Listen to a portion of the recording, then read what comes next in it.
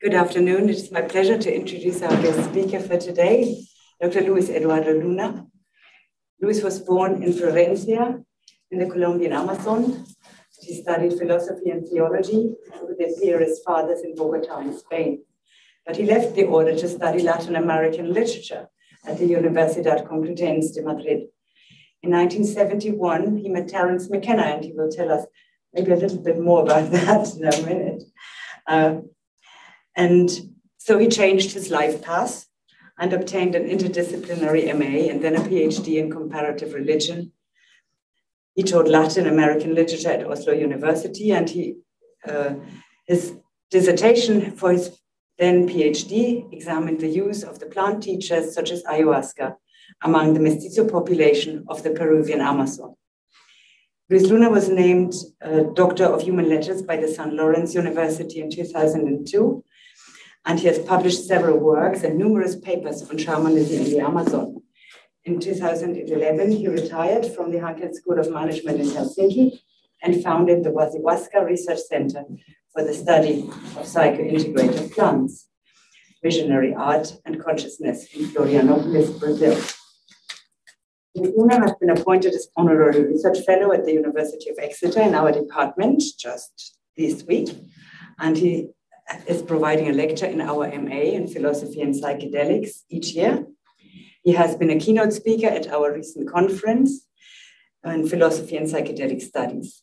And we will both, together with Edith Frechka, next week present a panel on decolonizing the psychedelic renaissance at the European Science Forum in Leiden. Luis Luna is a world-leading expert on indigenous knowledge and healing practices. He published widely on the subject, including ayahuasca visions in 1991 with Pablo Amaringo, and the ayahuasca reader, which I hold here. Very small, not really. Yeah, yeah. Which was published in 2000 with Stephen White and had a second edition in 2000. Thank you very much, Eduardo, for being here with us, for working and with us and supporting us. And thank you. Thank you very much, Professor Christine Hauskeller, for this invitation. I have seen this room many times online, so finally it's very good to be here. Okay. I advance the slides from here? Yeah. All right. Okay, so this is a presentation that I prepared with Dale Millar, who I don't know if he's online or not. Yeah. The situation in South Africa is very bad and very few hours electricity. But anyway, so this is in a conference organized by Dennis McKenna, which is a continuation of a conference which took place in 2017. He made the second one in 1967, and then he organized another one in 2017, and just recently in another conference in St. Gilles. And this is Dennis, and this is the conference. So first introduction to the island of Mayambipe or Santa Catarina. Here it is. This is the island. It's a subtropical island. We go closer. The capital of Santa Catarina is Florianópolis, which is a city on both sides of the only bridge that is connecting the island with the mainland. A city of about 450 people. And this island was practically devastated because this was one of the points of entry from boats coming from Europe into the Southern Atlantic. The boats stopped there to repair the boat, to repair the boats. And this area was, they were cultivating coffee, sugarcane, and manioc. So all the big trees disappeared. And this is what has been happening with the Atlantic forest. Everybody talks about the Amazon, but we forget the coastal Atlantic forest. Some biologists say that it was as diverse or even more diverse than the Amazon, but only about from 3 to 7% of the different numbers remain. Because of heavily impacted by human activity, including urbanization. All the big cities in Brazil are along the coast. The agriculture, coffee and sugar, we practically, we drank, the Atlantic forest, and then cattle, of course, logging and so on. So this is Florianopolis. And we are in the northern part of the island, in a place called Sambaqui, very close to Rio Ratones. And this is very good for us because there is no traffic through the fancy places, for tourism are in Jurerê, but there is no road connecting our place to the big city, well, to the tourist places, because we have the Rio Ratones in between, and there is a project there, which is a reservation project, which will not allow any connection there. So really, really lucky. We are very protected here. So we have this manguezal, which is a mangrove. Yes. And this is from a drone. There's Wasiwaska up there. We have we are in good connection with people owning these blocks there called Yakumama. And then a friend of ours owns the next property. So that means that we are lucky that we have 3 properties next to each other, and our plan is to reforest that area. I don't know if you can see here this part, especially our area here is greener because we have been planting trees now for 22 years. The whole area is about 24 acres, so 10 hectares. We have big problems. There is a fern, which is from North America, and eating that mountain, killing the trees. So one of the things that we have to do is take out this fern and plant trees from the Atlantic forest. Okay, very briefly, I was born in the Amazon. I went to the seminar. I left the seminar and went to the Universidad Complutense de Madrid. In '71 is when I met Terence McKenna, and there was a big change in my life, of course. We took Yagé for the first time, for him and for me, in our country house, and he was then writing the visible landscape, and I was even helping him to work pontification with the I Ching and so on. And we took Yagé with a brew that we got through a German and a Hungarian. So the globalization of ayahuasca started already in 1971, And the Hungarian Kalman Sabo, he was knew Apollinaria Kanome Hoy, an Indian that I knew all my life, because he used to go to Florencia. Florencia was, when I was small, there was no running water, no electricity, no cars. It was just, we bought drinking water from donkeys, And Apollinaria used to go from time to time there, so I knew him from my childhood. He was originally from the Sigundo Valley and then moved to Yurayaco. At that time, in 1971, it was all forest. Terence and I tried to get to Yurayaco, but it was impossible because it was raining and it was all forest. We needed a guide. So, okay, but in 1979, I went back to that area and we took Yagé. And now, perhaps for the people who do not know, Yagé is different from ayahuasca because the admixture plant is different. So the Diplopterus cabrerana, called Yagé, or there are other names, Chiliponga, there is also a Malpichiaceae, the same family as Banisteriopsis capi, and probably this is the oldest. We have some evidence from the Venezuela, the Orinoco, or the use of Yagé, which is probably the older. The ayahuasca is, the admixture plant is Psychotria viridis, which is a Rubiaceae, a coffee family, probably much later.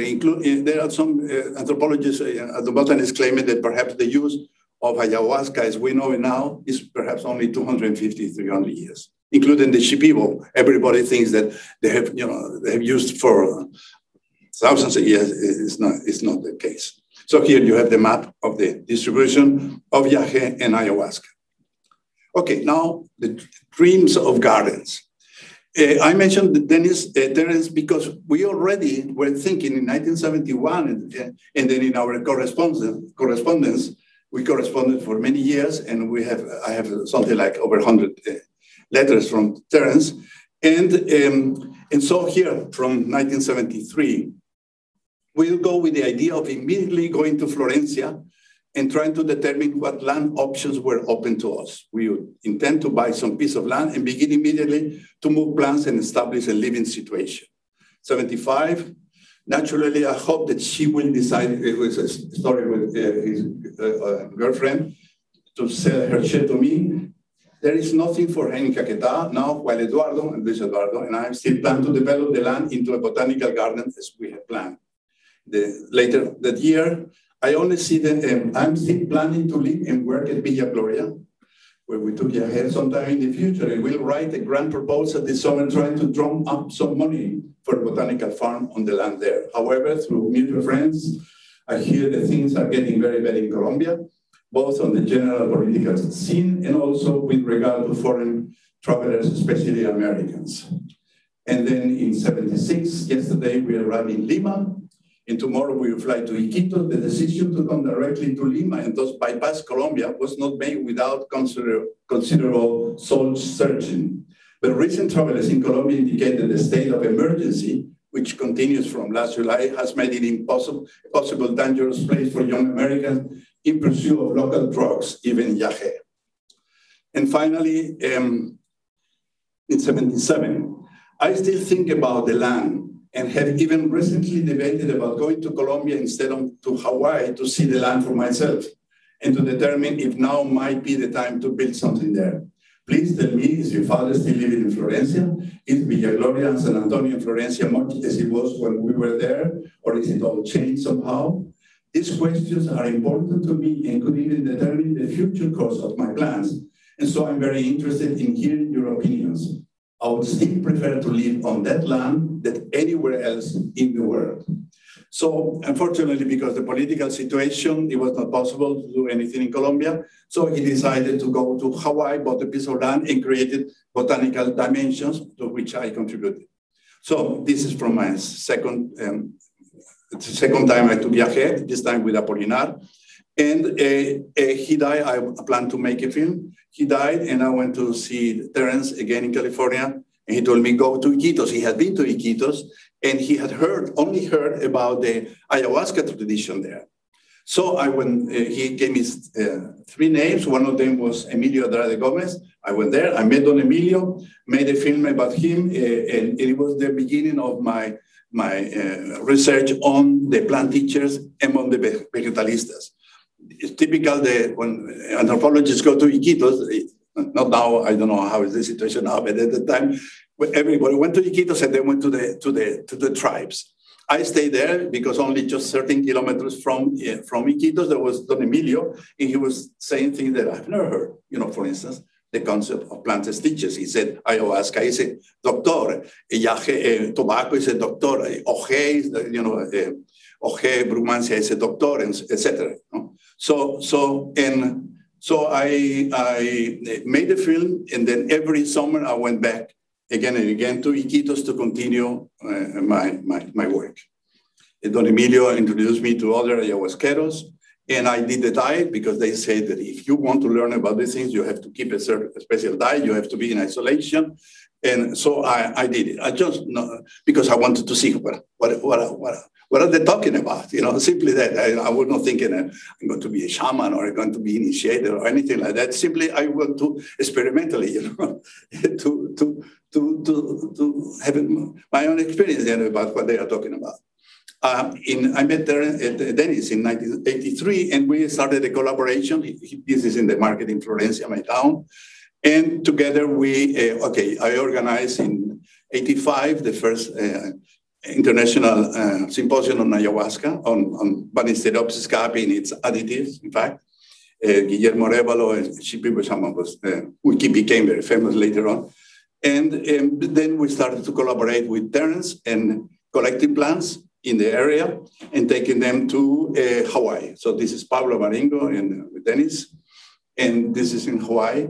where Terence and Kat Harrison had the botanical dimension. The botanical dimension still is still there, run by Kat Harrison, although Kat told me that wild pigs have destroyed a lot of the garden, you know.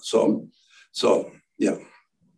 And then it's introduced me to Pablo Maringo, who had a fantastic memory. You know, when I saw the landscape he made, I was astonished. You know, he has this eidetic memory, and I asked him whether he remembered his visions. He made this vision for me, and then gave another one to Dennis, and then we began a collaboration. That lasted several years, and finally, I have gone through this already, so I will not repeat. You know, this is the mother of plants, the spirit of plants, and so on. And we published in 1991 Ayahuasca Visions, which was quite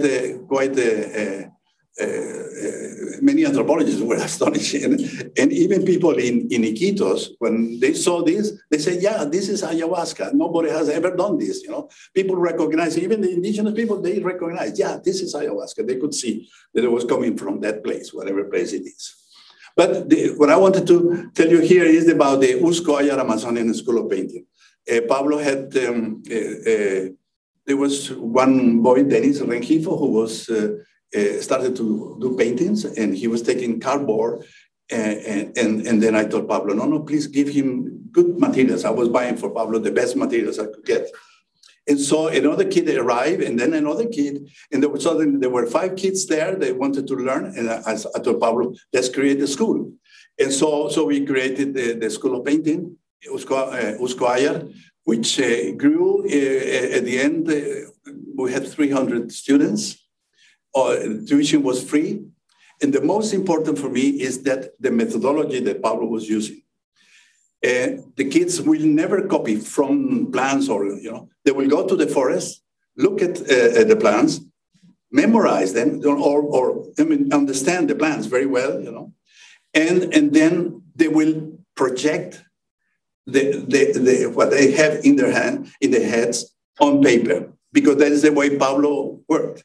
He never, if you see his paintings, there is never a correction. He is able to, you know, project on the white, on the paper, and he said, I just put in the colors.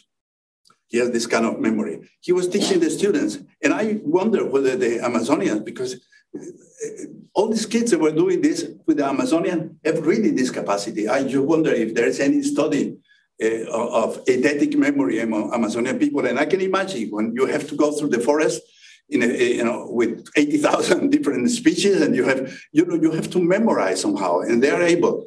In fact, in terms of sensorial, I mean, these people are much more advanced than us. I mean, I've been in situations where some Indian said, "There's a boat coming," and I don't hear anything at all. In 10, 15 minutes, I can hear it's coming. You know, so I mean, extraordinary.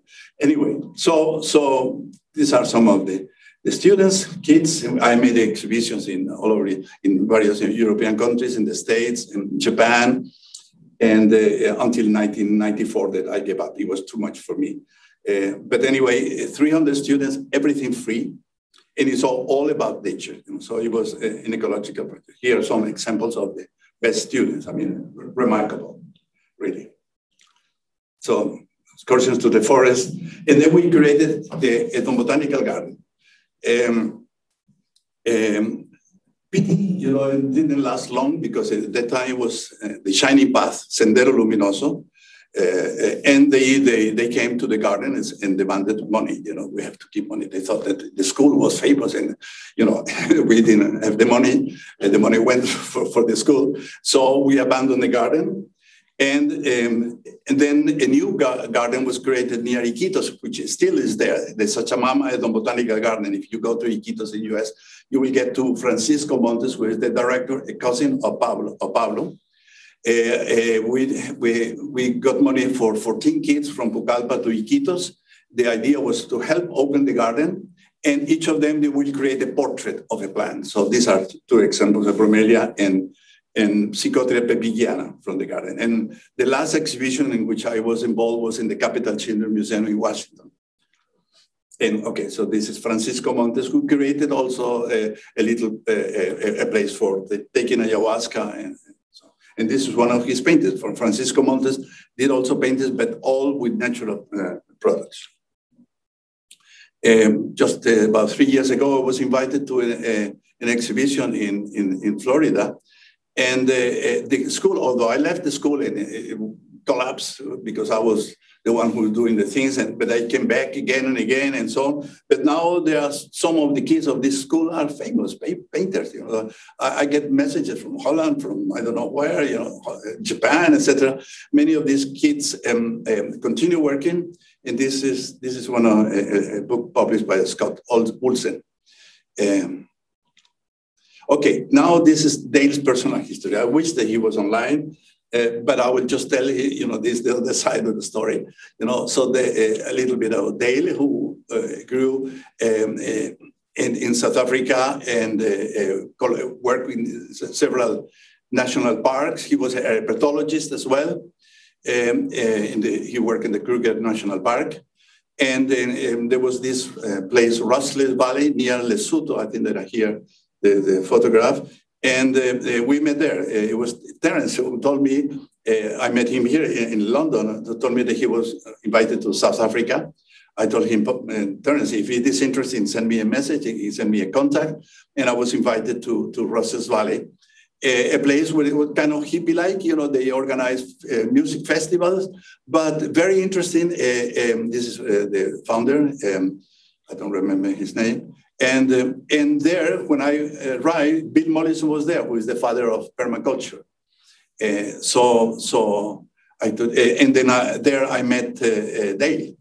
This is 20 years ago, 22 years ago. So he took me to the Sacred Valley, to the Sangoma Valley. This is with my wife. And Monica, who was an extraordinary healer, very famous, a Zulu healer, also knowing a lot about plants. And usually you don't hear any plants, psychoactive plants in South Africa, but apparently there are dozens of them. Only they have not been studied because apartheid and all that. But now there are botanists working on that. So this is Monica, and I will go because I don't know much about. So this is Dale, if you have a talk. Yes, all right. And there was a fire in Russell's Valley. They lost everything, absolutely. And all the people living there lost everything. And then he went to Indonesia. And then later on, he came to Wasiwaska. And just a little story, you know, it was a crazy idea, you know, to make a place, you know, for having seminars with very little money and so on. So it took me a long time, you know, just to build something. But, you know, 22 years is a long time. So gradually created the place, and with a fantastic advisory board. That was my idea, to create a place where I could invite my friends and organize seminars. Usually we have 2, 3, or 4 even guest speakers. We have lectures every day and so on. So this is Wasiwaska, the dining room. We can have at most 14, 16 people there. And okay, so photos of the place, of the house.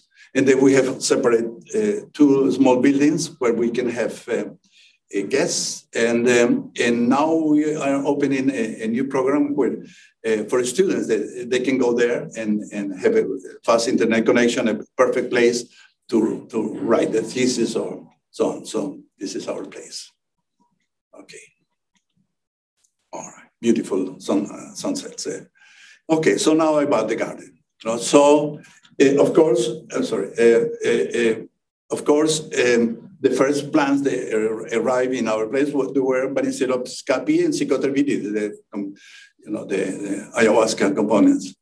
And the beautiful thing about having a garden is that you can see the whole process, you know, from seeds to mature plants. In fact, in the beginning, we were wondering, it will be better from cuttings or from seeds. It's better from seeds because you have the genetic diversity. Now, the problem with ayahuasca, it is extremely invasive. It will, it will go over all the other plants. So we have 4 or 5 plants in the center of the garden, and it was impossible. We could not have anything else. So we have to take them and just put the ayahuasca in a specific place. In the wild, ayahuasca is a huge find. I was with some people from the Barquinha, one of the churches that I studied, one of the religious organizations that take ayahuasca as a sacrament. And I once went with the Barquinha to the forest and collected one single plant, 600 kilos, one single plant. And they didn't take the harvest. You don't take the whole thing. So, and in fact, it could be the ayahuasca must be one of the largest plants in the world, because it can be 40, 50 meters going to the canopy, so. And one of the things that they propose is that try to grow Banisteriopsis together with a fast-growing tree. And so there's this tree, Garapuvu, which in Guarani language means a canoe emerging from the ground, which is very, very fast-growing tree. This tree that you hear that we have to cut because it's too close to the house and it's not very, it may fall. And this is probably only 6 or 7 years old. So extremely fast-growing tree. And then we made the experiment to put in the ayahuasca vine, and we did three trials, and one of them succeeded tremendously. So here you have the Garapuvu and the ayahuasca, the Banisteros vine growing. And the thing is that it will never kill. It could easily kill the Garapuvu because it could cover it completely. But still, they establish some kind of relationship. And so they continue growing. And this is a fantastic agroforestry project because both the vine and the Garapuvu, they produce a lot of biomass. So in fact, you are creating islands of, you can put many of these, and with a good distance from each other, and they will be regenerating the soil. And then we can put fruit trees or other trees in between. So I've been thinking, that this will be a way to really recover areas in the Amazon which are completely destroyed because of the cattle. The Banisteriopsis doesn't mind clay, and the same with the Garapuvu. They grow anyway. So this is a project. I'm just saying this, and I hope I'm going to say it many times to see if indigenous people will pick it up, because nobody can patent this. It is a fact. And perhaps it will mean income. But Banisteriopsis by itself, without the DMT-containing plant, Diplopterus of Psychotrophy, extremely medicinal. And you can make a syrup, take it every day. We do it, my wife, we all do it in our garden daily. We take it every day, and it seems very good. Apparently, it enhances, it's a stem progenitor, so that whatever you have, somehow it will. Besides that, it is also neurogenic. Rivas has done studies showing that both harmine and harmaline are neurogenic. Here you have the Garapuvu and the vine and all these biomass coming from the Banisteriopsis. Now there are two varieties that we know more or less. The one is smooth, tucanacá, and the other one with nodules. They call it Kaupuri. The UDB and other organizations, they call it Kaupuri. But in fact, this is just the tip of the iceberg, because the indigenous people recognize many, many different ones. Botanists, they will say that this is the same species. And, the Indians, they have many different names. So in every tribe, they have the names. And sometimes the species, the name depends not only on the morphology, but it's where it is growing and where it is harvested and all this. So much more sophisticated taxonomy that we have in the West. In fact, that is one of the things we have been talking with Christine about, how we are reducing, the Indians will recognize the different kinds, not only because of the formology of the plant, but also the environment, the other plants growing around it, what kind of insect, what kind of birds. It's a whole totality. And so the Western science take just the vine, it is this wine, they give a name, and then you extract, some chemicals, and you decide which is the active chemicals. In the case of Banisteropsis capi, harmine, harmaline, and tetrahydroharmine. But in fact, it contains something like 24, 26 different components. So this idea of extracting one chemical, it's like what has happened with cocaine.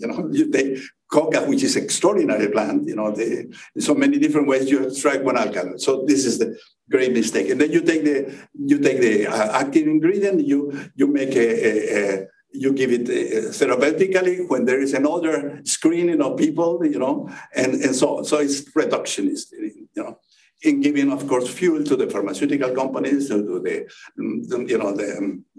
medical industry, and so on. Okay, but the Kaupuri, I was reading again the Spruce, who was the first one who made the description of Banisteropsis, and he said wooden twiner stem thumb swollen joints. I don't think that anybody had noticed this, the swollen. So he was really talking about this plant. So he was talking about the called Kaupuri, which is probably another species. For the following reason, the flowers are a little different, and to the left you have Banisteropsis capi, and the other one, and Tucunaca and the Kaupuri. The flowers are darker, pink. The glands are also different. The Kaupuri glands are bigger. And so it is quite, and well, the effects are also different. I have taken both with Tucunaca and Kaupuri, and Kaupuri is has higher alkaloid content, which is very good because I got the next slide. With Dale, Dale has been doing experiments, and we have now hybrids. This is a hybrid of Tucunaca and Kaupuri. Tucunaca is better for the stomach. Kaupuri is stronger, but contains higher harmine contains. So we hope that this hybrid will produce something in between, not so heavy in the stomach, but high in alkaloid content. So, but in our forest, there are a lot of Malpighia, which are not studied. So there is another thing that we hope that the botanists will work with us and identify and may perhaps, study the chemistry of many of these Malpighiaceae in. Okay, I in a book in a book called Mind of Plants, I was asked to write something about ayahuasca, and I just took a little paragraph from there so that you can get a little closer to the plant. So her own body is a metaphor. She's a river, a serpent, an umbilical cord. She may be a giant moving in her own tempo through the forest, extending her many arms, looking for support, making alliances, finally getting to the canopy to satiate her thirst from the rays of the Sun Father. Up there, when the time is ripe, she generates bouquets of delicate pink and white flowers.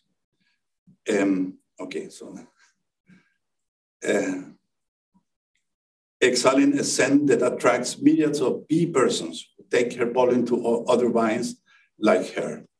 At the base of her leaves, always in pairs, small yellow glands nourish multitudes of ant persons. Her seeds, attached to a wing and carried by the wind, are propelled and dispersed through the forest, looking for a place to grow.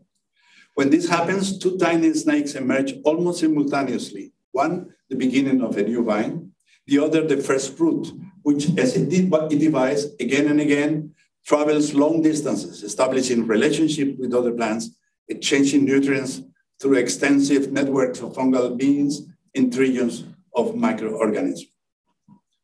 Okay, so this is Psychotria viridis, the other plant from the coffee family. We have about, nowadays, we started with something like 13 plants. Now we have probably 40 or 50 plants.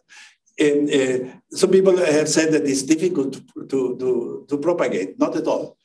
Just the leaves. Let me see. Okay, if you have the leaf of Psychotria, you put it in good soil from these lancets.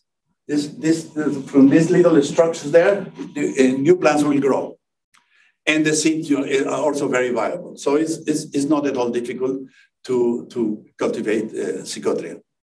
And then we have found in the forest nearby other Psychotrias, like Psychotria carthaginensis, which also contains the methyltryptamine and has been used, and others which we don't know, capensis, don't know.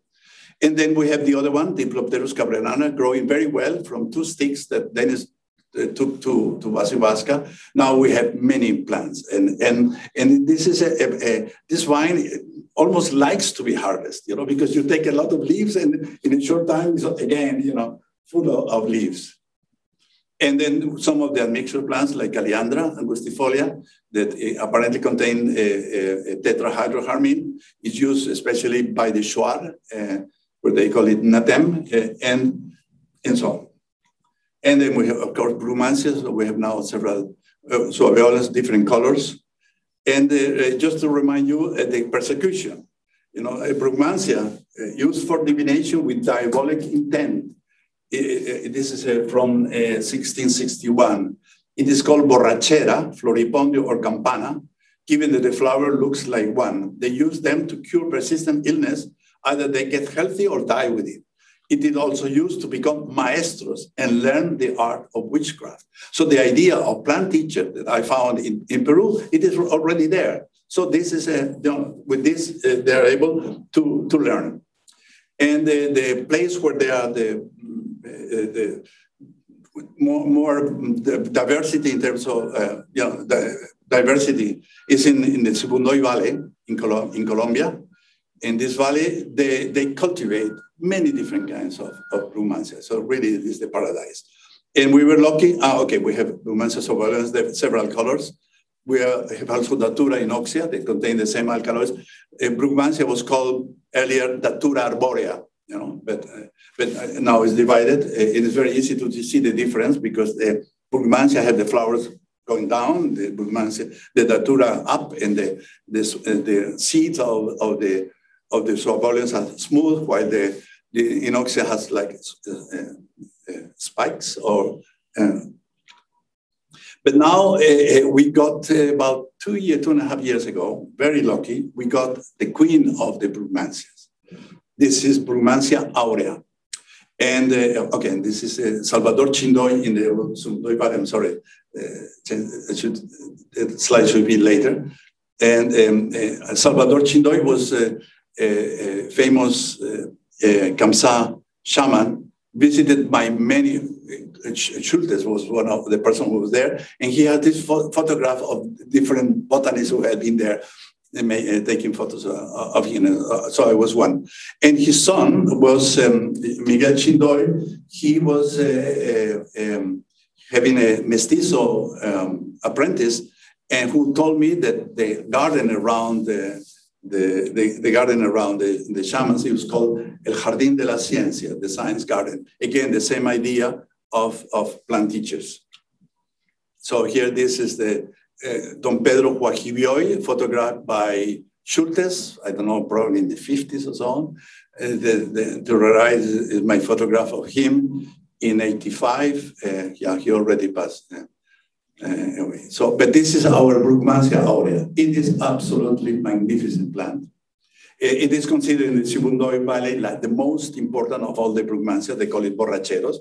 They call it culebra borrachero, the snake Brugmansia. And it produces flowers all the time. I mean, in 1 year, we had 7 times flowers. And they last for a long time, and they have extraordinary scent. And when it's in flower, you go to the garden at night because it's only at night. So the fragrance is extraordinary. It is by itself, just the smell is intoxicating.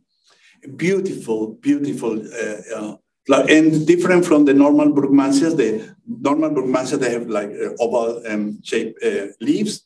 The aurea is long, very long leaves, and Schultes was in a description, we say that those leaves can be up to 25 centimeters. We have had 50, all the way to 50 centimeters long leaves, and completely irregular. So this is a plant that you don't have 2 leaves exactly the same. It's like a key, you know, that you have the different, and the flowers, they are all different shapes. So it's really beautiful.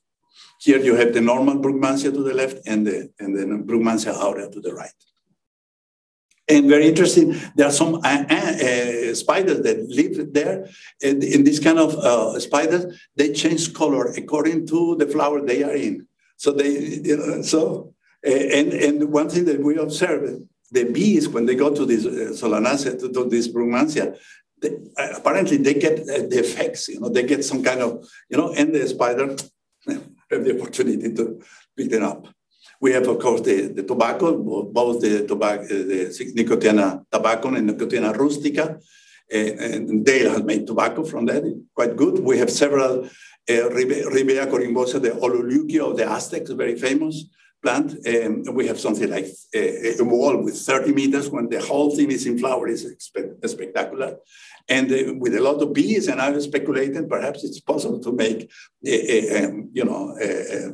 psychotropic honey, you know, could be, you know, so it's a possibility. And we have other Convolvulacea. This is from India, Iria nervosa, very similar flowers. And of course, we have morning glories of various types, you know. And so we have Cava Cava from the Polynesia, which is you all use as a kind of stimulant, but also necessary for the meetings. You know, this you have, like you have here, you have coffee, you have cava, cava, and beautiful leaves. And then we have, of course, peyote. And Dale has been doing experiments. As you know, peyote is very slow, grows very slowly. But he has doing experiment grafting it on top of San Pedro cactus. And it grows very fast. And so we can have flowers and then seeds. So this, you will, as you probably know, there is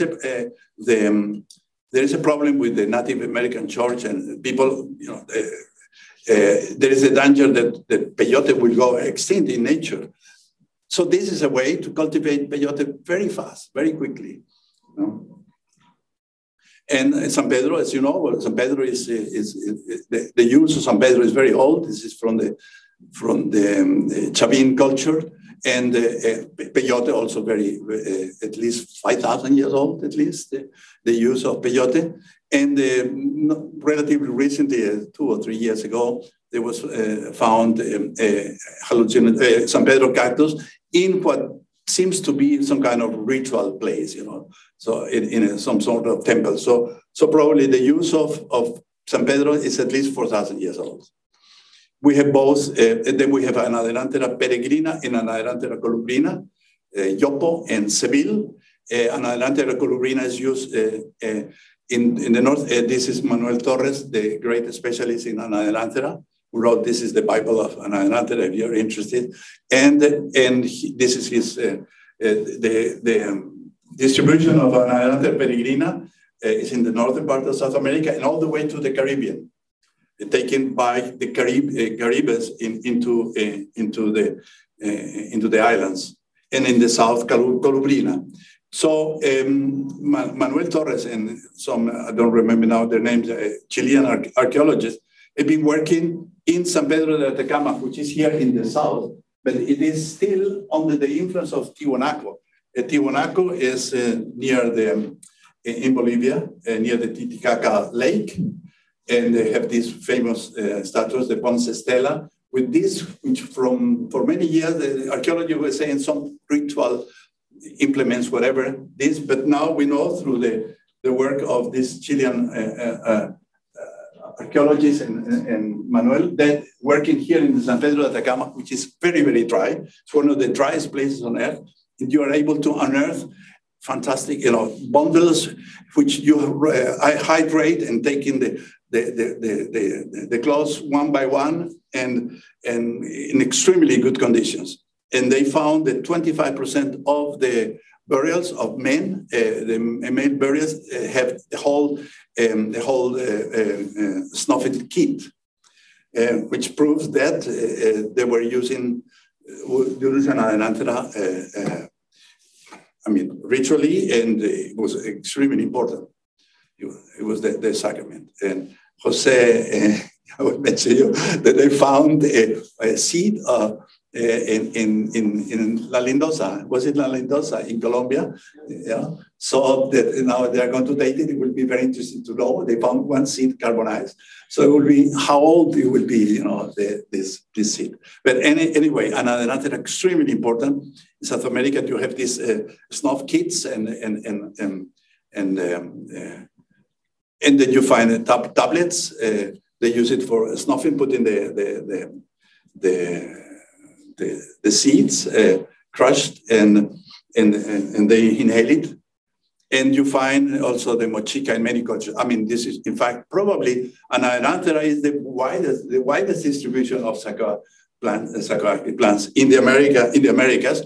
This is from the Museo del Oro, Golden Museum in Bogota. And interesting that the first book written in Europe, in the Americas, on a European language was on this plant of cojoba. And I repeat the joke that Dennis made, you know, I said in the last time, that Christopher Columbus went to Hispaniola, saw the Taíno using both tobacco and cojoba, and he picked up tobacco and took it back to Europe. What a mistake, you know. If he had taken cojoba with 5-methoxy DMT, you know, the Western culture would be completely different, you know. So anyway, something very interesting happened with our anaerantheras there. We have these monkeys, these marmosets, I think, coming to our garden. We started to feed them bananas. They were very curious. Sometimes they came families. And then some years ago, they started to see went to the anaeranthera again and again. And we were worried, you know, because, you know, you see these are our scars. We were worried they are going to kill the tree, but not at all. It seems that they are perfectly. And we find out that these marmosets and the anaeranthera are from the same ecosystem, the Cerrado in Brazil. So they found it, and you know, it's like going back home, you know, here, and they get something out of it. So they go morning and evening, they go and take the resin, and who knows, you know, if it will be interesting to make analysis of that resin, you know, and see whether, and it will be interesting to see whether they get high, really. I mean, the monkeys, you know, why? And they don't kill the trees, and they are going also after other trees that contain dimethyltryptamine, like we have Jurema. Mimosa tenuiflora, also contain DMT, and they also going there. And then we have an acacia. So we were so afraid we put in all these balloons, you know, to take them away, you know, because we thought that they were going to kill the plant, but they did it. So this is Mimosa tenuiflora, Jurema, from the Northeast. And also went after Porcellia macrocarpa, is an Annonacea, but they found in the literature that apparently also contains tryptamines. Also, they go to those plants. You know, so there must be something with these monkeys and the tryptamines. And this is from Dale. When he was going back to South Africa, went and found in a botanical garden a huge anaeranthera tree with seeds. You know, I mean, huge. And from planted there, this tree was planted in the 1850 or something like that. So we had never seen seeds that size. So perhaps it's even another anaeranthera not yet described. Okay, how much time do I have? Because I have too many. Another 5 minutes. Only 5 minutes. So okay, so I will go. So you will see plants. You know, I will not say much about them. You know, so this is urucum. We have many plants of urucum. You open them, the seeds. I think that I have a photo. Here you have the seeds, and that's what the Indians used to paint in red.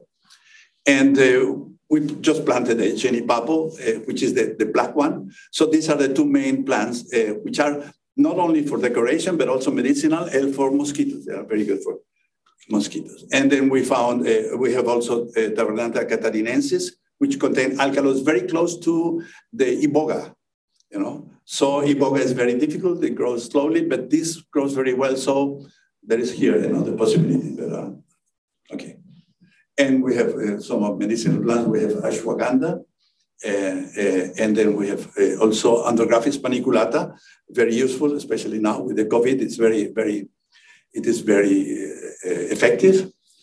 And then turmeric, and lots of turmeric, and moringa for cancer. Our gardener was he himself, you know, he had a huge tumor in the lung, in one of the lungs, and only with plants he cured himself. And Petiver eleaceae from the Amazon, a very important plant, and several clitoria, very beautiful, and which these are very good for the soil because they grow on clay and they gradually renovate the soil. And mucuras, macuna, beautiful flowers, and these are very common in the Amazon. The Indians make necklaces of this, of the mucura, and then we have extraordinary number of orchids. If you go to our place in September, October, you know, this is the place for orchids, including vanilla, which is an orchid, and many other orchids. And then we have several nepenthes as well. Very good, because we have mosquitoes, so we hope to have many of these nepenthes on the garden, so to eat the mosquitoes. And then other fantastic, beautiful plants. You know, Aristolochia gigantea is fantastic. This is a heliconia that Dale found in the forest. Very different from the other heliconias, much larger, you know, flowers. And then the Tibochina, right now is the time of the Tibochina mutabilis. The flowers begin white and then turn into pink. And then this is the Ceiba pentandra, very important plant. In Mesoamerica, the Aztecs, apparently, perhaps also the Maya, have in the plazas this tree, the Ceiba pentandra, is called in Peru, called lupuna, and extremely important because this is a plant that they say that the shamans are able to travel. It's the connector, the axis mundi, you know, the different parts of the universe that go underneath. Now, we found out that this ceiba, if we die and and nobody goes into that area for many years, it will be a forest of this, you know, because the seeds are transported by the wind, and we have to take them out, you know, because there were too many of them. So, and this is the ceiba in the Amazon. This photo was taken many years ago. They're big, gigantic, and you see the watermark, you know, from the rainy season. You have 2 marks there, so huge, and considered very important. And this is a painting by Pablo Maringo, where you have the ceiba, you know, the lupuna connecting the different worlds. Okay, we have the normal ones: coffee, we have cacao, we have Ilex paraguayensis, mate. And we have many different bromelias. This is a paradise of bromelias, all this area. And then we have some fungus coming as well. I'm not an expert, but I hope to learn something from it. And this is an homage to Luis Geraldo Rosa, is my wife's father, who planted many trees. Unfortunately, he died in 2011, but many of the trees in our garden were planted by him. He was a plant lover. We have, of course, fruits, you know, papayas and guavas and bananas and huge, you know, so, and fruits from the Atlantic forest, delicious, cambuca, jabuticaba, delicious fruits. And then the maracuja, the passiflora, and ananas, and we're making experiments mixing because it's very easy to make hybrids of this. So delicious fruits and louis, and this is, we started an agroforestry project August 2017. And it is just, we are now in 5 years. 5 years. Look at the difference. This is more or less the same place. You know, we planted many trees, and now we have a forest there. And that's what we are going to do gradually, open more. You know, now we got some help, you know, for the first time. We got some donations, so we are going to put more labor into opening areas and planting more trees. So, and we have done experiments. We got teosinte, which is the corn, what's called ancestor, apparently, and some other that are for the beauty or because they also help the soil. So, okay, just talking about soil, we get our soil from a project in Florianopolis. The garbage, some students are collecting from restaurants the organic material and making these piles and making a fantastic soil. So we get them from there by the truck. So this has completely changed our garden, and it's helping the project as well. So, and we also get river sand, which is very good to mix it with the soil. We get it for free because we have a little river that's bringing all this sand. So, and in our seminar, we always have, at the end of the seminar, everyone has to plant a tree. And this is Bernard Carr, the famous cosmologist, planting his tree. And some plants are very good to renovate the soil. This is Cajun or Cayanus Cayan, which is also very good. You can plant it anywhere in very poor soils and produce all this biomass, and it will be changing the. And this is my wife also helping a lot in our project. And this is our gardener, Senor Valdomiro, who cured himself of cancer, and he is really amazing person. I mean, he's extraordinary. He's a Zen master. And our birds, when you plant trees, then you have the birds coming, and so we have all sorts of birds coming to see us. This is the picapao, the woodpecker. I have a picapao coming to my window every morning, and then this what is called fragate birds, and in the sea many kinds of garzas. I don't know what is the name, since we planted palms and producing fruit, the tucano are coming. So now we see tucano very often. This is the palm we just planted near the house, and so we see tucanos coming too.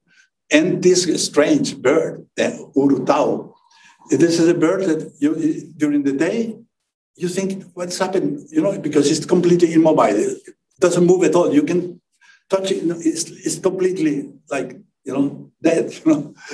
And at night, it's a nocturnal bird. During the day, it's completely dormant. And our snakes, unfortunately, we have dogs, and we have lost 6 dogs already in 20 years, especially the coral snake and the jararaca, the botrox. But we have good snakes as well. This is Culebra tigre, which has the best eyes apparently in the snake world of this area. And you see the tower of Wasiwaska in her eye. Yeah, and these other harness snakes. Dale is a herpetologist. And we have these lizards, which are very good as well because they kill snakes, so they are always welcome. Beautiful colors, especially when they are young. And then we have this cachorro do mato. This is a fox, which from that we thought that we didn't have foxes on the island, but now yes, we have. They eat crabs, and they are very, very not afraid at all. They can come quite close to us. And of course, butterflies. This island is famous for the butterflies. And some of them, the caterpillar of this extremely poisonous one has to be careful. And then the sea is full of all good things, So this is the project. And they wrote this little paragraph: the creation of gardens and forest systems such as these ensures resilience.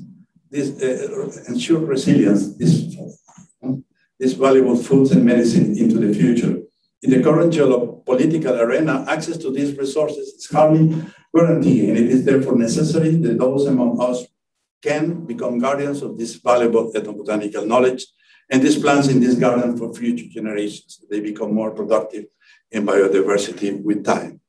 So, okay, so I think that I better stop there because we don't have time. Maybe you can check whether Dale has logged in if you have.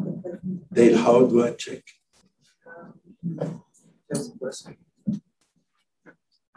I have other things which I said, but it doesn't matter. This I can say. We have been collaborating with Monica Galliano, who has been doing famous research showing how Mimosa pudica, teaching Mimosa pudica that there is no harm, repeating an experiment again and again. The mimosa, if you touch it, or it will close. But then if you repeat a certain experiment doing the same fall again and again, after some time, the mimosa will not close. And you will keep the memory from this. You repeat the experiment 1 month later, still it will not close, So showing that there is behavior and there's memory. And she has done also famous experiments with peas, showing that the same thing that you can do with the Pavlov experiment, associating food with the bell, and you can do with plants, associating light with the fan. So that you can take out the light and put the fan, and the plant will still move, because it knows that somehow the fan is associated with food. So I think that what happens is that because we live in a different time, the plant time is completely different than our time, So we are not able to see those things simply because we are too slow. We don't see even more, how the mountains move. So it is a question of attention. It's a question of time. And so she has been doing very interesting experiments in the field of bioacoustics. Plants not only emit sounds, and not only hear sounds, you have to be doing experiments in which you have a plant and you have running water, and it will, of course, it will bend there. Just no water, just the sound of running water, and the plant will bend that way, so that they can detect it, doing all sorts of things, so that no other signal will come than the sound, no chemical signal or whatever. But then also they are able to emit sound, and she's using this kind of tiny microphones and you can hear the plants are emitting sound. So the speculation is that perhaps the forest, whole forest, you have a whole orchestra there, and perhaps this kind of sound can be used to enhance the cultivation of plants or creating new botanical gardens. It's like being in the womb of our mothers. We hear the heart and all that, and so the babies which are premature, they put some in hospital. They put the sound of the mother. They will help the baby. So perhaps it's something like that is possible. So okay, so yeah, that's. I didn't come to the philosophical things, but we don't have the time. But I already said, or perhaps I can say, that the way of the epistemology of many traditional societies is not this separation between subject and object. You have to be very objective, and but it is some kind of intersubjectivity. And this intersubjectivity means that you take whatever you are observing as alive, as person, as intelligent. And so there is this kind of interrelationship, which is what you find in indigenous people in general. So, okay. So I think that this is okay. Oh, all right. So this was my last time. Now, you go online? No screen sharing. Who's there? Don't share. Is Dale there? No. No. Oh, probably no electricity. So what a pity. Anyway, so any questions or comments? Yeah. Thank you. So I loved the way you were talking about the plants and the flowers, and I'm really interested to know if you feel you have a relationship with them, so whether, from the animism perspective, or, and is it a two-way relationship, or is it just you caring for them? Okay, well, it depends. Okay, that's something that I have been. The pandemic was, in a way, for me personally, it was a blessing because I was able to be in one place for 2 years without traveling anywhere, just looking at the plants, seeing, taking care of them.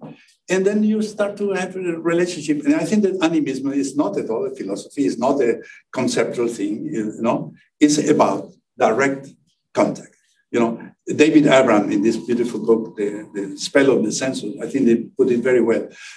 Animism is about, it's an experiential thing. It's not philosophy, it's not an idea, it's not conceptual, but it's experiential. And I feel that, you know, especially with this culebra, the Brugmansia aurea, I have a very special relationship with that plant. You know, of course, you know, she's not talking to me, but I feel that there's a two-way.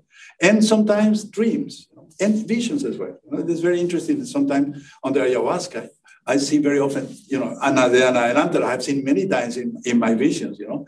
I recognize that it's this plant. I don't know what that means, you know, but that's what they say, that is the way that you learn from the plants.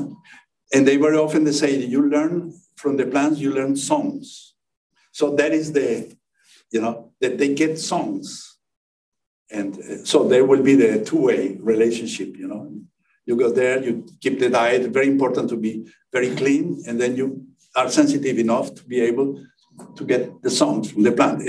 Among the Shi people, songs are, the whole healing is mostly about plants. I was in a month in a village, and I was interested to collect plants, you know, to take them to the Chicago, to the Botanical Garden for identification. Tim Plowman did it for me, and then no plants were used, and he was healing, singing. And I asked Don Basilio, where are the plants? He said, if you know the song of a plant, you don't need the plant. You have to learn the song, and that song will do the effect. You know, quite extraordinary. And the whole thing there is about singing, and they believe that we are all covered with some kind of patterns, and the illness is a kind of distortion of the patterns. And so by singing, you will you restore the patterns, and sometimes they get help. For instance, for a hummingbird, the hummingbird will come with the wings, will make a song, and they will restore. So it's a completely way of it's a completely different epistemology. You know, that's what is so extraordinary. And we have no right to say that primitive people, blah, blah, blah. I mean, it's completely misunderstanding. They are human beings as intelligent as any, you know. So, and there's the thing, you know, the Western culture have never taken seriously. Always putting these labels and these ideas of evolution. And, you know, I mean, it's completely nonsense. And we need this knowledge. Especially now, we need this knowledge. Because I think that one of the elements that can take us out from this terrible situation which we are is to go back to some sort of animism. You know, everything is alive, everything is, mind is everywhere. And if you develop this kind of sensitivity, automatically it will be also for the other human beings, you know. So, and our relationship will change. And it will, so I know that is, you know, perhaps just wishful thinking, you know, but I don't know. But I don't know. When I give talks, very often, especially young people, react to these ideas. You know, somehow it is there, you know, and I'm not the only one. I mean, there are many people talking about this, you know, the CIMAR, the intelligence of trees and so on. So there's a whole new literature coming out, and perhaps we will be able to open our eyes. Yeah. First of all, that was fascinating. So thank you for that. You've lived an incredible life. I just wanted to follow up on the plants. You said they emit a sound or a frequency. Yes. I want you to speak a little bit more about, I was going to say the evolutionary purpose, and then let's wind that back. What do you think the actual purpose of that is? You have to talk to Monica Galliano. Well, just in your words, if you were to think, I mean, I think that it is, again, relationship, you know. I mean, we used to think the tree is this, you know, but no, the tree is also underneath. But the tree is also all this, you know, rhizome, you know, mycorrhiza relationships, you know, and so the plants are connected chemically. Apparently, they exchange nutrients and so on, but they also exchange pheromones, you know, and invisible chemicals, you know, and they also emit sounds, and we don't know what they are doing with that. But perhaps, you know, there is much more interaction among the whole thing that we think. We have this tendency to take an organism and put it here, you know. I mean, it is not like that. And in animism, you have not only the idea that the plant has, you know, the plant has many spirits, and it is associated with other spirits, with other, you know, with the birds, with the insects, with other plants. They are able to recognize, probably by pattern, you know, not a different variety, let's say, of ayahuasca, not because of the shape of the plant, but because of what is associated. You know, somehow they are able to see it, and difficult to explain, you know, because these are patterns, you know. So I think that it's part of the communication. Could I get a quick follow-up? Yeah. So this is also just my lack of knowledge in the area, but animism and panpsychism seem quite similar to me. Yeah. Is there a distinction between the two, or are they there are different shades of the same kind of? We have to add Peter. Peter is there online, you know. Perhaps you should answer that question, Peter. Well, they are interrelated. They overlap, as far as I understand. I think we'll talk about this perhaps more in Cornwall tomorrow or the weekend. But I wanted to share, related to that question, I wanted to share this quotation, if I can do it. Let's see here. Can you see this? Yes. So relating to plant intelligence, this was from Gustav Theodor Fechner from the 1850s, I think. He writes this analogy, quote, if I remove or destroy all the strings of a piano, a violin, a lute, then there will be no tone to the instrument. So obviously the strings are the essential means for producing tones. They are, so to say, the nerves of these instruments. But now, when I hear that the flute, after all, does actually produce tones, in spite of my pretty argument, I cannot see why plants might not be able to produce subjective sensations without having nerves. The animals might be the string instruments of sensation and the plants, the wind instruments. In other words, so that's, I mean, so the philosophy has always been there in the West, but it's always suppressed from Spinoza onwards, really. And so you know, like in panpsychism, we sort of, it's not a cultural thing, so you have to make arguments for it. But the argument there simply is that we don't know that nerves, neurons, are necessary and sufficient conditions for sentience. And so that opens up the possibility of plant sentience. I'll leave it there. We can discuss more later. Okay. Osiris has a question. Osiris, yeah. Osiris. Dale. Hi, Luis Eduardo. Wonderful talk, and it's an amazing job, and it's a pleasure to hear your insightful talk always. I have a question regarding indigenous taxonomy systems. Would you talk a little bit more about indigenous taxonomy systems, especially regarding to ayahuasca and yagé? For example, in Mesoamerica, the Nahua people develop a binary taxonomy system based on language, and sometimes it will be useful to compare with the Linnean system, you know, to see the difference and of course the coincidence. But it will be great to know more about the Amazonian taxonomy or indigenous taxonomy. Could you talk a little bit more about it? Yeah, pity. You know, I was considering putting a slide from Rachel Dolmatov, the shaman and the jaguar, in which he has a very interesting description. He was with I think, Tucano, the son of Barasana, and walking with him in the forest. And the guy the Indian was telling him, okay, this is this kind. I don't remember the names, you know. It is this kind of yagé, and this is another kind of yagé. And Raja said, I cannot see the difference at all, you know. But they have a whole taxonomy depending, okay, for the first, they can give different names to the plant, the age of the plant, or even where from they take the cutting. So the yagé from the bottom is not the same as yagé from the top. So they will have a different name for it. Or the yagé that is growing near a river or near a lake, it will not be the same. The yagé which is in the between, you know, in the, I don't remember, the Barcia, I think it's called, remember, no? So it's different. And then also they have a different, well, I don't know if names, but differentiate the yahe, which is harvest in a certain moon, or at certain periods. And we know, because we are growing ayahuasca, so we know that the alkaloids are changing. We usually harvest the ayahuasca just before the flowers are coming, and it's very, very sweet. And I don't know, we have not made comparison about, how it will be in other times, but we discovered that apparently there's more sugar going to the flowers. So I think that they see much more than we do.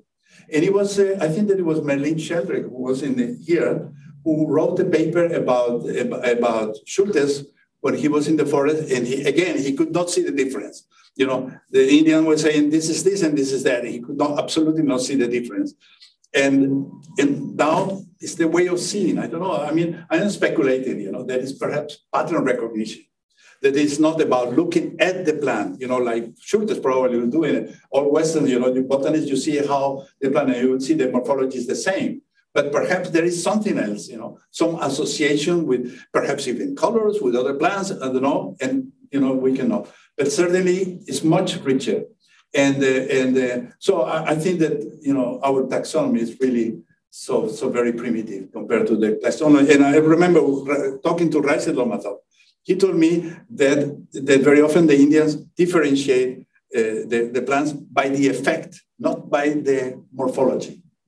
So there will be a certain yahe that will give you blue colors, more blue colors, or other colors, or will enhance perhaps your perception, or auditive perception. Sometimes they call it, they have the jaguar yahe, because you hear the sound of the yahe, so on. So it's really, in fact, this is something that Schultes already proposed that in the 50s, and nobody has been able to solve that problem, so, yeah. Okay. Luis, ignorant question. Is there any kind of human interference with ayahuasca, any kind of manipulation, planting, tending, pruning, bring it to the home gardens that are usually the Amazonian people laboratories to experiment with different varieties in your experience? But again, sorry, the very beginning of the question is, is there a human manipulation of the plant, or just grows wild in the forest and people? No, in most cases, it is planted.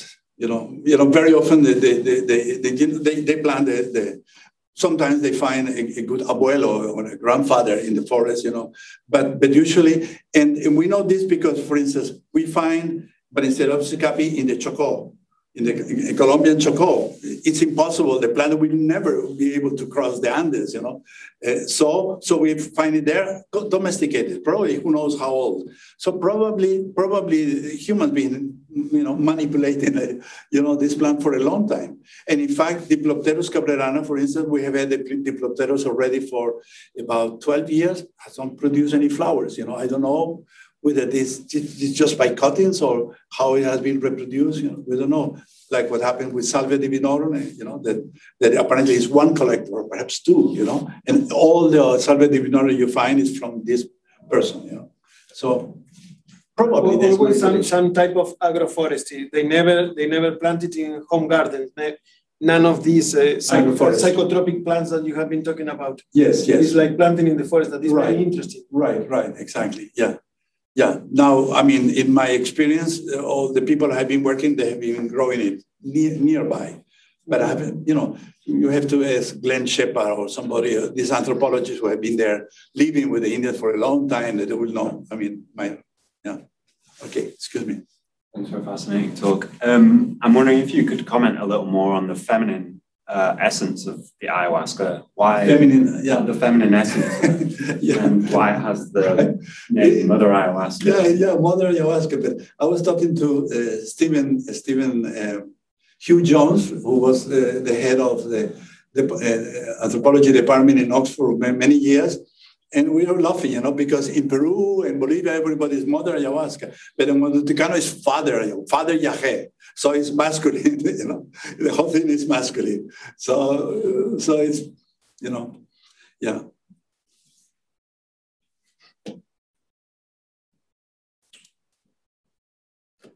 Nothing else? So? I'm still interested in the animism and panpsychism question, but it seemed Peter wasn't ready to engage in a debate about it. We have been thinking of working together and see if we can really make it. Yeah. Sorry, Johanna. I'd just like to ask a general question about the future of Wasiwaska. How do you see this developing in 10 years or so? Yes. I guess. Yeah, well, I told you, we've been 22 years working alone, without any help except, for our seminars, a few seminars per year. But now, after this conference, ESPD 55, suddenly came two ladies, we are going to donate $20,000 for the garden, and said, wow, that's a big difference, because then we can do a lot of things, especially taking out this fern, plant more trees, buy more trees, and so on. So the idea is to reforestate the mountain, as much as possible, the mountain, with indigenous, with endemic trees from the Atlantic coastal forest. We will expand the Ethnobotanical garden onto the river, there's a river there, so that there will not any of our plants from outside come inside the other forest, which is to be with native trees. And our idea is to create really an educational institution. We have the possibility, because now the tree properties, all of them, they will allow us to have people there. And so perhaps even with the university credits, so on, courses in ethnobotany, perhaps mixed courses with, why not, philosophy, psychedelics, ethnobotany, what's called permaculture. There are many, in art and many things, So the dream is that we will have an educational institution that when I go from this world, I will leave behind an institution in the forest. That's the idea. Yes. You were saying that the same plant, if it grows at different places, if it's by the river or the forest, is considered a different plant. Do you see that as different cultures of the plants, and how do you think that interacts with their properties? So you were saying if it's mother ayahuasca or father, do you think that is a different process? Do they interact differently with humans as well? The Tucano, for the Tucano, it's a masculine, so I don't know. I don't know whether they are putting them these questions, why it is not feminine, but it's masculine. So the tobacco, they say that there are three plants: tobacco, yaje, and coca. That are the three most important plants. Gifts from the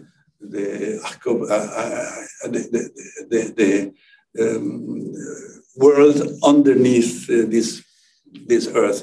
It's a whole mythology. The sun coming and the snake canoe coming up to the Tucano. The Tucano were inside. They hit the rock and they came out. But anyway, there were these three gifts.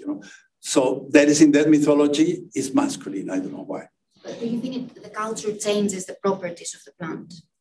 The culture changes how the properties of the plant, what they do to when they're consumed. Subjectively. Absolutely. We have been discussing with Andy Letcher today. We have lunch together.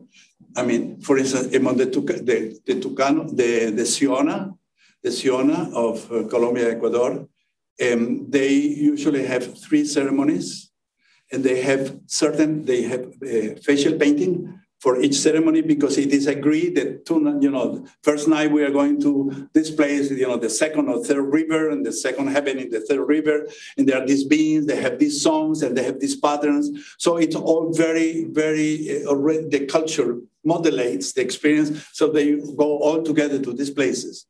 But of course, in our case, each of us, we have different cosmologies, impossible, so we cannot agree. We cannot go to the same places because our conceptual world, is so vast and so diverse, that it's impossible to, but certainly culture, Yeah, and in Peru, they talk about Madre Ayahuasca, blah, blah, okay? But Don Emilio would say abuelito, you know, it was masculine, you know, grandfather. So I don't know, I think that, of course, certainly culture will change, you know, modulates in experience. And well, there's a whole thing about what is, you know, it is inside, it's outside, what is the relationship and all that. Yeah. Sorry, Christine. So when we look at what I've picked up about indigenous uses of psychedelic plants or brews, or I wonder that there is the language of medicine and healing. There is the language of teaching, which could be more than healing, is something else. Right. And then, of course, there seems to be this community element of a group of people going somewhere together or going at the same time, or just some person sending some other people off to wherever. But there is a way in which it seems to have these multiple functions in one. Yeah. Do you have a sense that one of these functions is primary?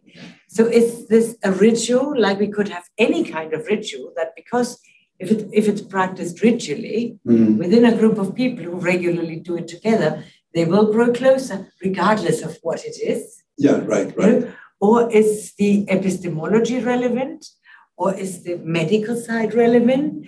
Or, I mean, I'm not saying we need to tear this apart as one would have, and as a philosopher, one always does that. But is there a priority function maybe? Okay, I asked Don Apolinar, why do you take yahe? He said, to see all those animals out there. You know, which is very interesting. You know, the reason why Enrique Strassman and we put the name Inner Path to Outer Space, it was this, you know, somehow, you know, that he's able in his visions to see what is out there. You know, and I don't know how we work, you know. I have some ideas, but it will be too long. Okay, that's Don Apolinar. When I asked Don Emilio, why do you take ayahuasca? He said, to strengthen your body and to clarify your mind. Nothing about visions. That is a Western thing. You know, the visions. You know, we are, you know, it's very important, you know, the vision. No, it is to make your body strong and to have your mind clear, especially for communication. You know? So completely different than our point of view, you know. I think there is also an element of memory.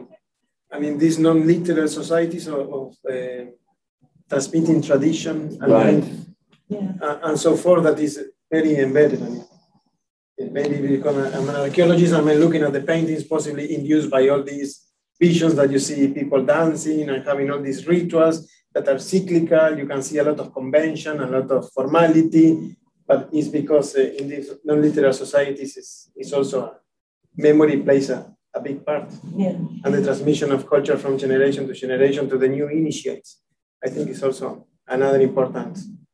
I think it's very important you know, to invite, you know, Jose Iriarte, because, you know, to present your work and all this visionary art, you know, I mean, it seems to be visionary, you know, extremely important. I mean, it gives another perspective to all this, you know.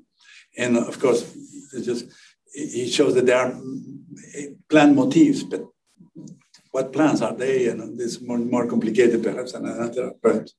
But anyway, yeah. But certainly, you just talk about memory. They say that, you know, that ayahuasca will enhance your memory because these are oral traditions. Very important to know all this, you know, to memorize huge amounts of stories, you know. And they say that they will help with that. And they say also they help with languages. And Amazonians are extremely gifted with languages. You find, because very often you have, the man has to go fetch his wife somewhere, or the other way around, the man has to work for the father of his bride. And, you know, so, and then you have to find it somewhere else, you know. So you bring to the community all these languages, because in the Amazon, there are something like 25 linguistic families, you know, you know, so it's just like, it's one of the richest, I think it's the second richest linguistically place on earth, you know, after Guinea, you know. So yeah, and they say that, you know, I don't know. They say many things.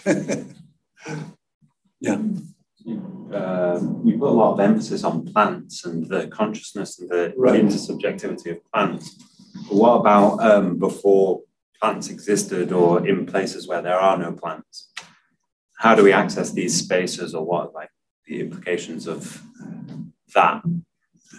But the plants were here millions of years before we came. But then before that? Before that, oh my goodness. Or out in other places? Yeah, oof. That, I don't know, will be pure speculation, you know. It will be the intelligence in nature, intelligence in life, you know. I mean, what is, you know, that's a philosophical question. You know? What is intelligence? Yeah. If mind is embedded, it's part of reality. If it is like, you know, so, yeah, sorry. Something else I thought was really interesting, as with a background in psychology, you sort of explained that plants could be classically conditioned to the fan could be used to pair with the light, and then if you put the fan on the plant with the absence of the light, it will be conditioned into the fan. Have you got any other examples of that kind of thing with plants? You have to look, Monica Galliano. She's the expert, you know. She has many publications. I mean, she's, by the way, again, this idea was too weird. She had a TED talk in Australia. I don't remember what the town it was. It was censored for 8 months. They didn't want to, you know, because this idea about plant behavior, plant intelligence, plant listening, plant emitting sound, or that it was too strange for them. And she always complains, look at the data. Don't look at the idea, look at the data. Now, if you can explain this in another way, please tell me. But otherwise, how can you explain this, you know? It's just simply, she's a scientist, and she's presenting this. Now, on the other hand, she's also very sensitive, and she wrote this book, Thus Spoke the Plant, saying that some of her experiments, scientific experiments, were inspired by the plants in dreams or in vision and so on. You know? So she was very brave to publish that book, you know, because she's saying, okay, that's why. You know? But on the other hand, as a scientist, it's all there in peer-reviewed journals. There is no question, you know, it's really hard science. Yeah. It's just, sorry to sort of come back really quickly. If plants have this sort of even basic memory network in place, then you could sort of imagine what could come next. Can we maybe test the working memory of plants over time? A bit of that is a joke, but the point is, you know, this opens the door to so many different things you could try with plants. It changes everything. Yeah. It changes everything because suddenly, you know, plants, you know, we are, what's called plant, there's a concept of plant blindness, you know, and most people do not, you know, plants is something green there, but you don't look at them, you know, okay, perhaps some flowers, you know, some fruits, of course, you know, edible things, you know, but mostly it's nothing, you know, and that's our fault because in our educational system, the plants are not there. And if we got this idea, plants are sentient beings.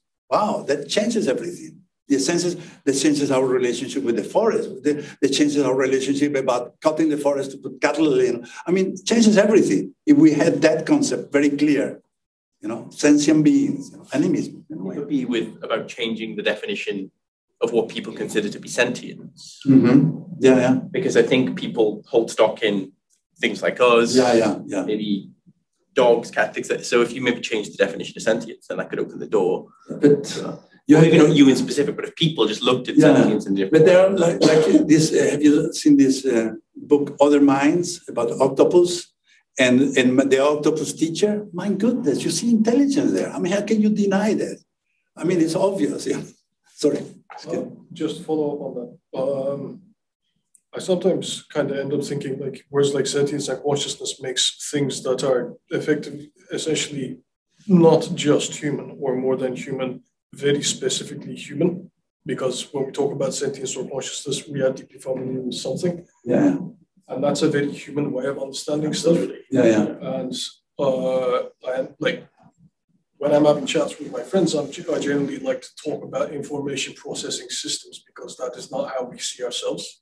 Mm-hmm. But are plants processing auditory information and then trying to move towards that. So basically, like, this is what I was going to ask you. Like when we talk about plants and other things that are non-human, are we trying to understand them from too much of a human perspective. Do you think that's an issue? Yeah, but because we are human, we try to understand them. And it's like, what is this called, this phenomenon of seeing faces everywhere? And pareidolia. Yeah, exactly. We are humans. So you see, by necessity, this is famous article by Thomas, what it is like to be a bat. Nagel. Nagel. Right, Nagel. So I was reading about a different organism. I mean, the world is so completely different. It's impossible to, but because it is not like ours, doesn't mean that there is not an inner world there, has to be.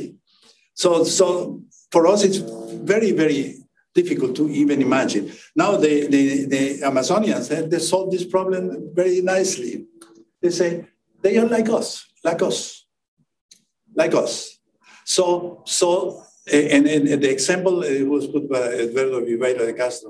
For a jaguar, we are the jaguar. He is the human. Perspectivism. And so and the whole thing about shamanism is about transformation. So if you become dead, you are human in another skin, but it's human. So for the Indian, the inner world of whatever exists is human. It is like us in a different form, in different skin, or whatever, but still there is some sense of inner and out, or some self, or which for us is very difficult to understand, to even imagine. So for the Indians, for us, animality preceded humanity. For them, humanity is preceding animality. So because of something that happened, they became different animals, but they were all humans. In the origin of, they were all humans. They were all people, persons, So, yeah. It's very interesting, completely different view. Does that extend to plants? Do they consider plants as persons as well? Well, yes, yeah. Okay, ayahuasca, tobacco, yeah. Specific plants or all plants? It depends. I have been making this question to different people. Yeah, there are different answers. Say, oh no, okay, a little grass. No, they don't have mother. It's this and this and this powerful plants. But there are many different answers to that. Yeah.